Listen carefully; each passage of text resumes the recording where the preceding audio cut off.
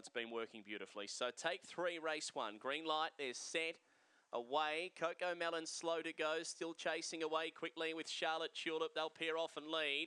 Then Rico Shock, wide out Secret Archie into the kitchen. And then Coco Melon right back to last now, Madison Rose. So wide out Secret Archie led, still chasing, trying hard. Secret Archie in front though.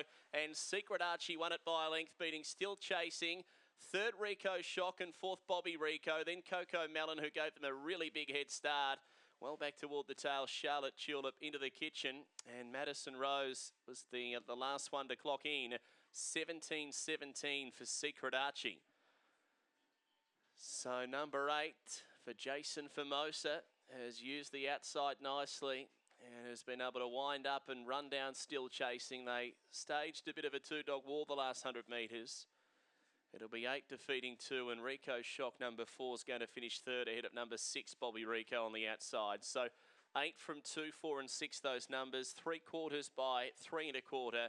And the time for the journey, it'll be around about 17.17. So number 8, Clear Air down the outside of the track, and that's been the key for Secret Archie racing home to win in the first race of the day. So 8 from 2, 4 and 6, 17.17 the run.